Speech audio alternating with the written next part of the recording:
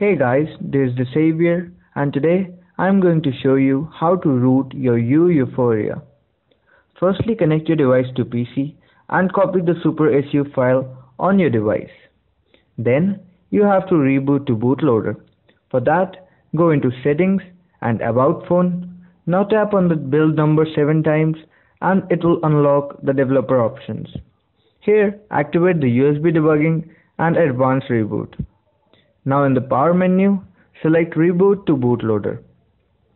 Now your device will reboot into bootloader mode. Go to your PC and open command prompt in the ADB directory by right-clicking while holding the shift key anywhere. Now check your device by typing this code. Once it's detected, type this code to temporarily boot into recovery. The device should now boot into TWRP. Here, go to Install and select the super SU file that you copied earlier. Now wait for the flash to complete, and after that, you could wipe cache if you wish. Now reboot the device and wait for the device to boot up. Once that's done, we can go to our app drawer and verify that the device has been successfully rooted.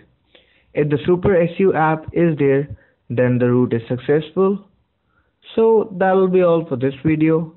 Thanks for watching, take care, and I'll see you guys in the next one.